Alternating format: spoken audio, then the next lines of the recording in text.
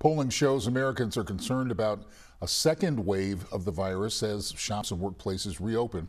An Associated Press survey found 83% of Americans are at least somewhat concerned that lifting restrictions in their area will lead to additional infections. 54% say that they are very or extremely concerned. And here now to talk about COVID-19 with some hopeful news is a good friend of the program, National Geographic photographer, medical doctor in Dallas. He is Dr. Jeff Gusky. Welcome. Good to have you back with us again. It's great to be back with you, Fred. And something happened that you won't believe since your producer booked me for the show. Let's hear it. And you didn't pay me to say this. It goes to the heart of why the Black News Channel is important to our country for saving lives and influencing national policy. So after we scheduled the show, your producer forwarded a clip of what we did 6 days ago when the Black News Channel broke the news of scientific evidence linking African American genetic vulnerability to COVID. And so I shared that clip with an influential pastor in Arkansas that's a friend of mine, and he shared it with a friend of his for 40 years. I think they went to divinity school together. And that pastor called me not long ago, and we had a long talk. And that pastor's name is Congressman Emanuel Cleaver.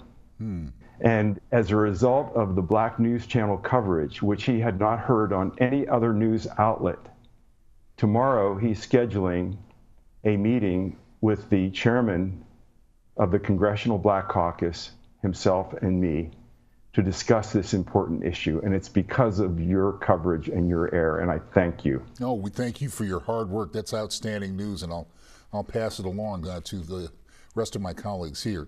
But let me ask you about the news out of Cincinnati, Ohio. Amazing. Please explain that story. This is it. So, you know, we talked last Friday about how there's a missing link to this COVID story, and it's been so obvious. Well, a godsend happened last week when I was on WLW, which is a big radio station in Cincinnati. I get a call right after the show. I thought it was a station. It was the president of the Cincinnati Fraternal Order of Police, 1,000 members.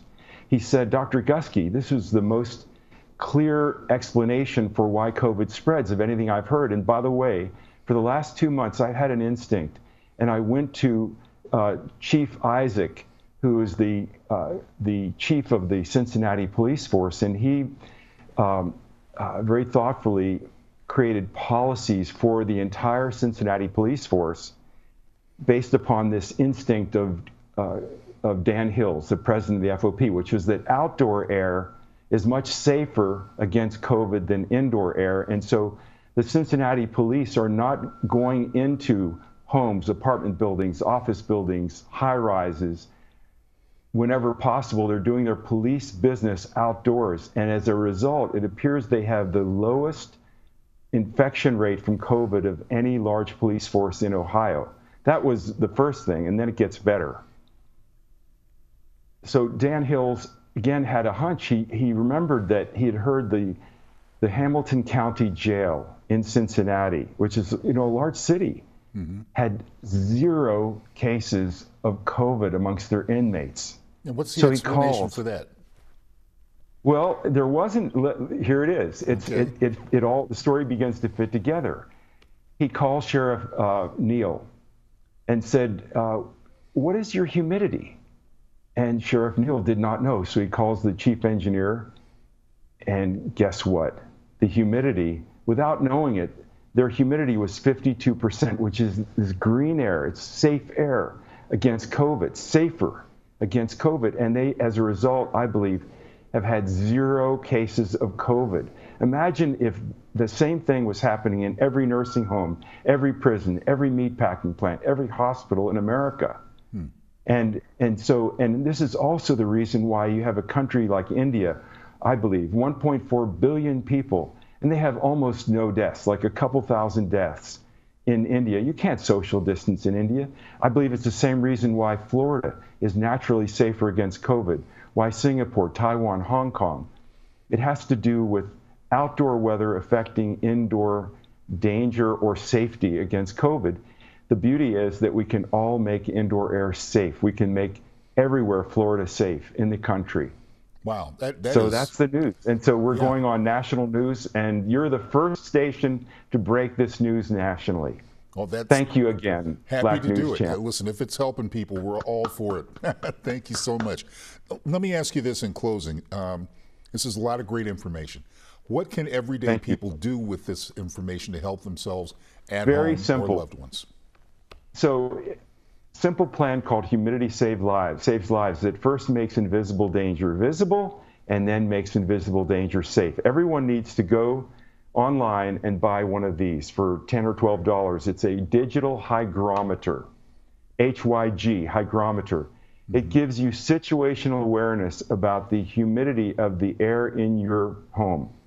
It should be, in my view, between 50 and 60% round the clock to make the air safer or green against COVID. Second thing is to get a meeting at the White House, which I will be asking Congressman Bass and Congressman Cleaver about tomorrow, with all the weather channels. So we announce on every weather report around the clock around the world something called the Viral Safety Index, which will be red or green. When it's red, we humidify and hydrate. When it's green, we can all breathe easier. It gives us advance warning of viral danger indoors. And then you just buy a simple humidifier. Doesn't have to be fancy. I bought mine used on Amazon. I'm cheap. and I have two of them, and I keep the humidity between 50 and 60% round the clock. And I think that that will help everyone stay safe. And we all need to do it before flu season, when COVID, I believe, is coming back with a vengeance. Mm-hmm. Dr. Jeff Gusky, we're out of time, but thank you so much. It's very rare we get to present hopeful news. So Fred, it's so good to see you again. Thank you. Thank you. We'll be in touch, sir.